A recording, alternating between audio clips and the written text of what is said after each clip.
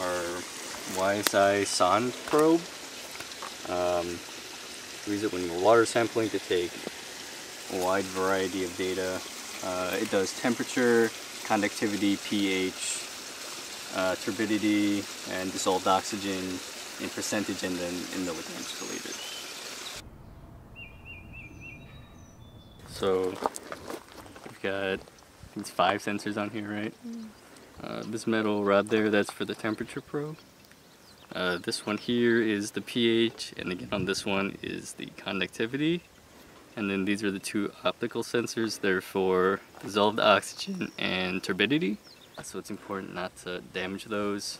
Same kind of thing goes for the pH probe. It's got this glass ball on the end, and any scratches on there can affect your readings.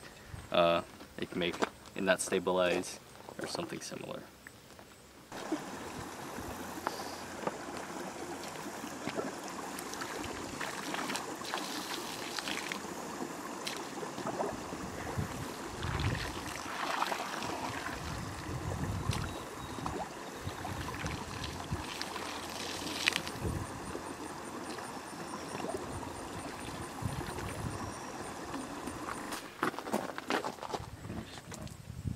Clean it off with some DI water.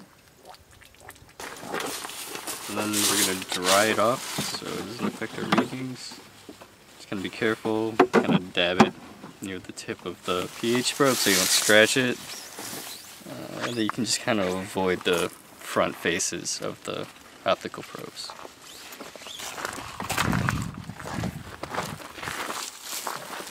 So when we're actually going to take numbers from the Sonde, you're going to turn it on, and then it'll probably be on Sonde run, and then you just hit enter. And then you're going to stick the probe into the cup and rest it kind of on this, the lip here on the black rubber washer, I guess. Because we don't want the probes to hit the bottom of the cup where they could damage any of the sensors. So after all the levels have stabilized, so all of these numbers over here have stopped moving, you can go ahead and start recording. So if you guys can see, there are 3 recording sections on each of these papers. Each different lab may have a different recording area. But basically, all he's doing is taking all these numbers here, and he's going to be recording it on here. On the side, you can see the different scales. So we got temperature, pH, etc., etc. So there is another way to take samples with a Sonde. Now, you can take samples directly from a lake or river. It's much more accurate because there's no change in temperature. You're not taking the water away from its natural environment. So it's much more accurate, but it only works if you're close enough to the water where you can actually throw the Sonde in.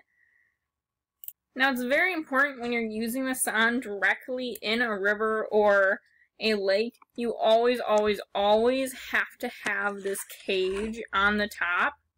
This cage protects any of these sensors from debris that might hit it or damage it. So any time you are throwing a very expensive piece of equipment into a lake or river, make sure this cage is on it. That way it does not get damaged at all.